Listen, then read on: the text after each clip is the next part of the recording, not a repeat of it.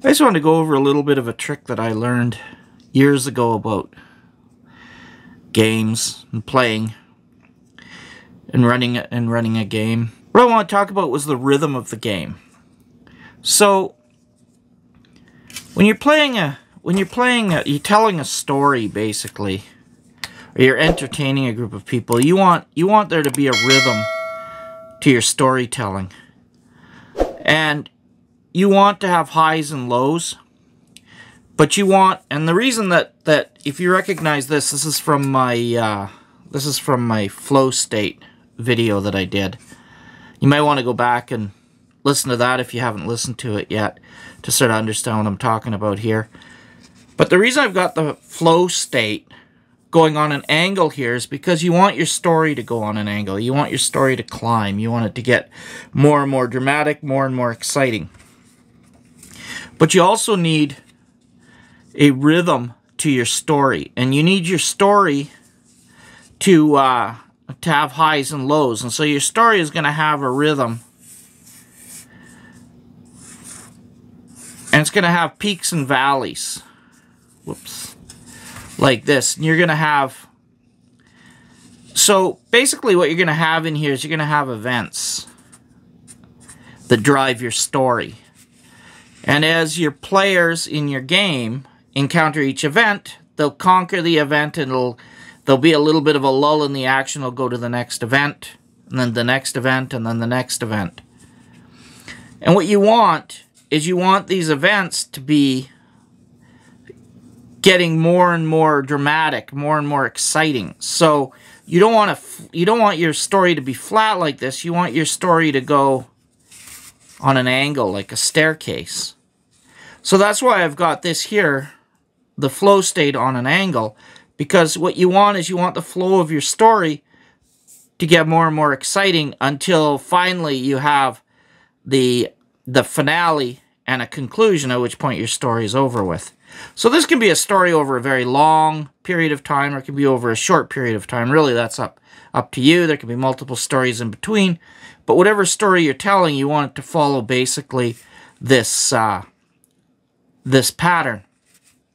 So what you want to do is you want to have your starting event, and you want it to just go and get more and more exciting, like this.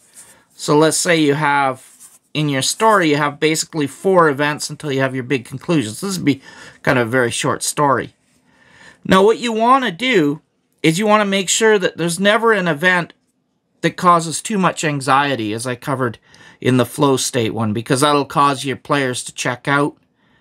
They'll become worried that they can't actually accomplish the goals, and they may even cause them to abandon the game altogether. I've had that happen. And you also don't want it to become too boring, so you don't want your lulls to dip down into boring. So one way that I think of this is imagine that I have an event here, and then the players go into a tavern, and then I start focusing on the details of what's on the menu, and then we then start focusing on the different players in the tavern. Have one player focus on a conversation with one of the players, and I start just focusing on that, and I start ignoring all the other players. So you can see what's happening is I'm starting to get right into the boredom factor. Don't want to do that. I want to avoid all of that. So the way that I'll set up an adventure like this, an adventure story, is I'll have my events and I'll label them.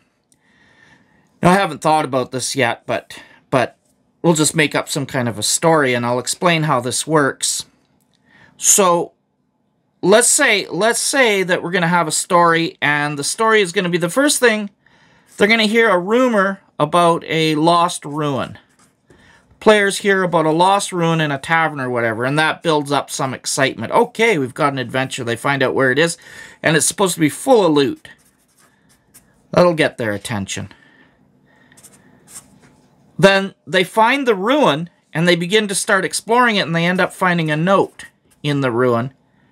saying that there's some kind of incredible magic item, or perhaps somebody's been hidden and they're saying, help me and free me from this curse, and I will reward you with some kind of a gift or something like that. Perhaps it's a vampire, ghost, something like that wants to be rescued. The players, they have to decide whether they're going to do that or not. Whatever, but it creates some...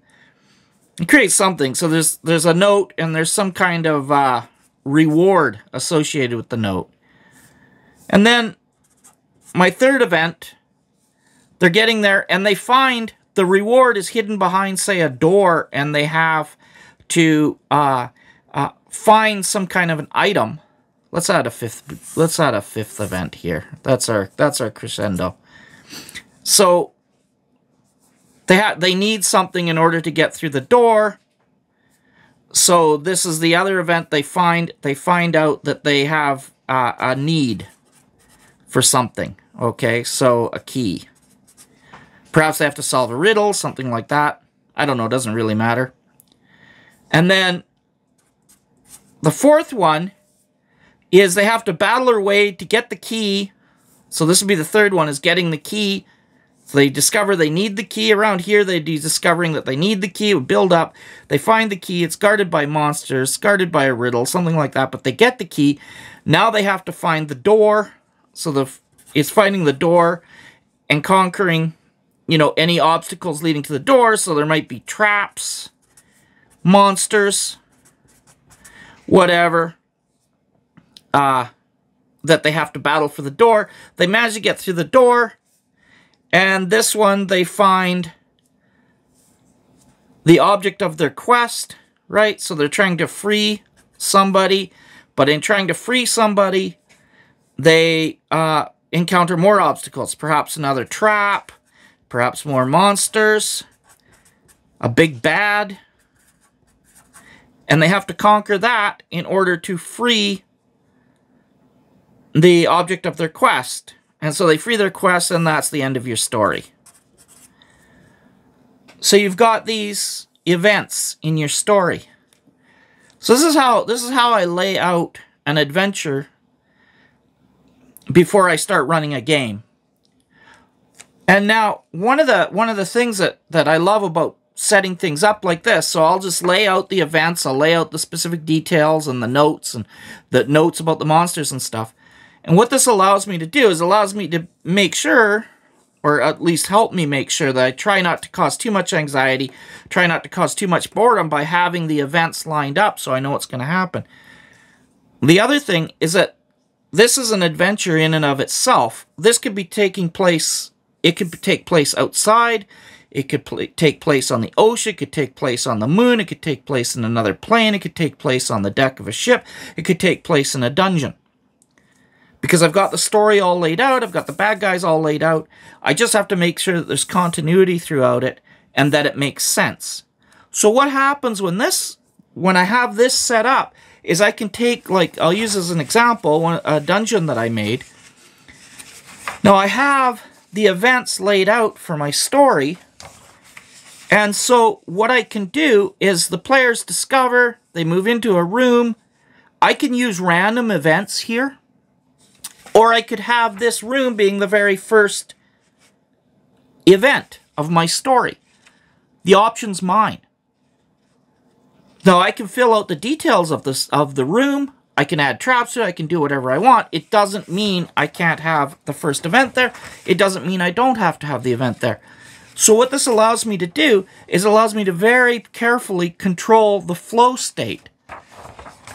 Instead of laying out my story on a dungeon, I lay out the story like this so that I can apply it to any dungeon.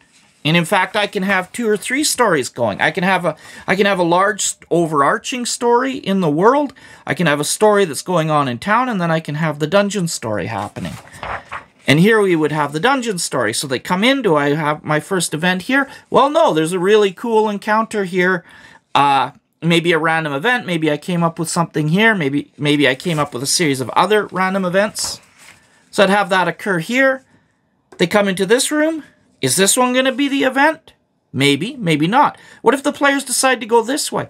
See, if I had hardwired the first event into here and, oh, the players have to find this room in order to uncover this event, what if the players went this way?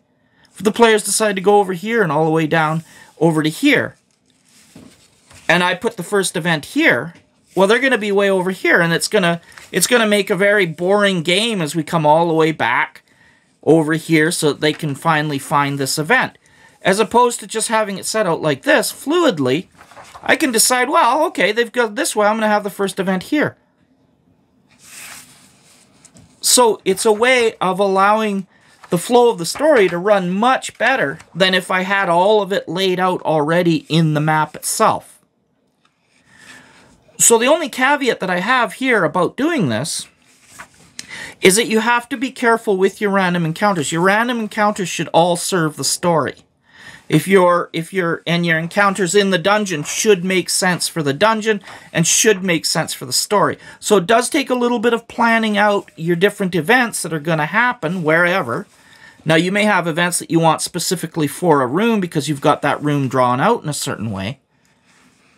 But again, it shouldn't really matter. I mean, they can find a note for event 1. They can find a note anywhere, right? Or for event 2, rather. The key could be absolutely anywhere. It doesn't really matter.